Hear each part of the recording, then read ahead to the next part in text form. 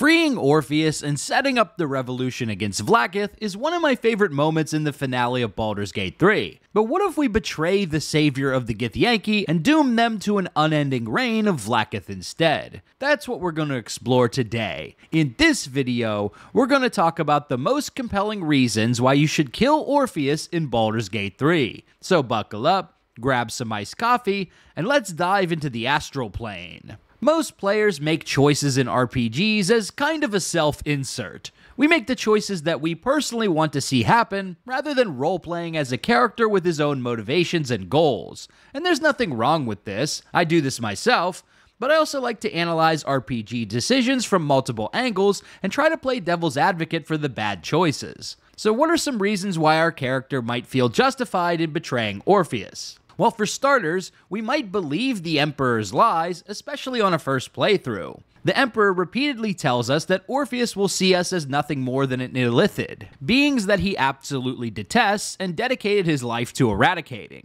That would be a terrible idea. The moment he is free, he will attack you.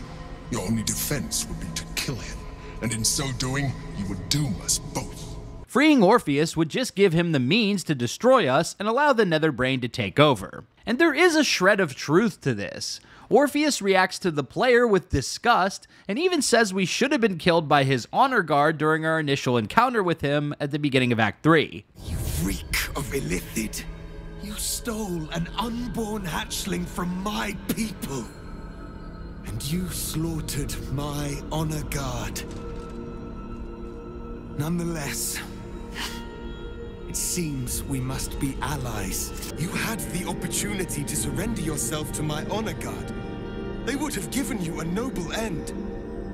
Any worthy individual destined to become Geik would have done so. The only reason he allies himself with us is because he has no choice. The Netherbrain must be stopped, and working with us is his best hope for defeating the Illithids and eventually taking up his fight against Vlaakith once more. Obviously, if we've already played through this part of Baldur's Gate 3, then we know Orpheus won't attack us.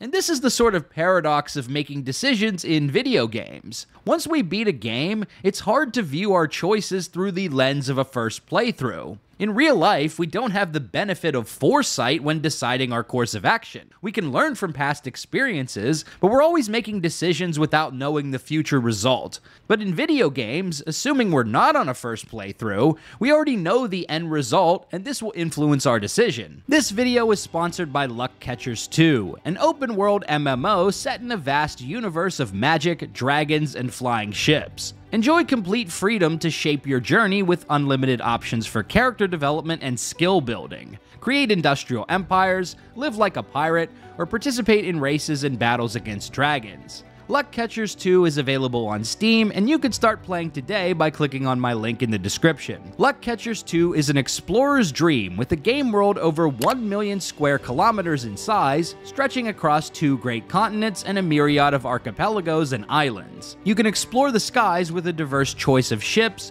conquer territory and mine resources, and build your own settlements to manage and expand trade. Luck Catchers 2 also has a number of exciting events that you can partake in, ranging from large-scale ship battles, dragon fights, and heart-pumping races. I was particularly intrigued by the settlement building mechanics and resource management. Construct and grow a vast city, form alliances, explore to mine rare minerals, and develop trade with other territories. But be prepared to defend yourself from pirates that can set back your civilization. Luck Catchers 2 is available on PC, and now is the perfect time to dive into the experience. Click on my link in the description to get the game today on Steam. Use code BDG to unlock free in-game items. But in video games, assuming we're not on a first playthrough, we already know the end result, and this will influence our decision. A similar scenario can be seen with the Rachni Queen in Mass Effect 1. Freeing the Queen risks the return of a warmongering race that fractured galactic peace 1,000 years ago, but killing the Queen leads to the permanent extinction of a sentient race. It's a tough decision. Even though Commander Shepard couldn't possibly know in the moment how his actions would affect the galaxy, the player can. If you've played the series before, you already know how things pan out, so you can make the optimal decision when speaking with the Rachni Queen. So we, the player, know Orpheus won't attack us, and so it may seem like an obvious choice to reject the Emperor and free the comic prince. But how could our character possibly know this? They couldn't, and with the fate of the world and their own life hanging in the balance, it is a reasonable choice to side with the Emperor here, to trust the devil we know, so to speak. Another reason to betray Orpheus at the end of the game is if we believe in Vlaakith's lies. Vlaakith tells us that Orpheus is a threat to the Githyanki along with the Emperor. If our character doesn't inspect the claims of NPCs like Kithrak Voss critically, we may misplace our trust in Vlaakith, especially if we are Gith ourselves. Githyanki are indoctrinated from birth to worship Vlaakith, their minds poisoned about the true legacy of Gith's only son, Orpheus. And we see this intellectual struggle directly with Lae'zel. If she is never confronted with conflicting facts or opinions, then Lae'zel will continue to remain loyal to Vlaakith, even to the point of helping to kill Orpheus at the end of the game. So if our character isn't exposed to this information, they may continue to believe in Vlaakith as well. We can only unlock the option to free Orpheus at the end of the game by striking a deal with Raphael or stealing the hammer from his lair. Think about the insane risks we must take to make freeing Orpheus possible. We're either potentially bargaining with our mortal soul or agreeing to hand over a powerful artifact to a devil. At every other step of the way, we're shown how cutting a deal with the devil is one of the worst possible decisions you could ever make in the Forgotten Realms. The alternate choice is to steal the hammer from Raphael, which at face value sounds even more insane than cutting a deal with the guy. I mean, think about it for a second. We have to perform a dark ritual, open a portal to the Hells, and invade a powerful devil's lair to steal a magic hammer capable of breaking Orpheus's chains.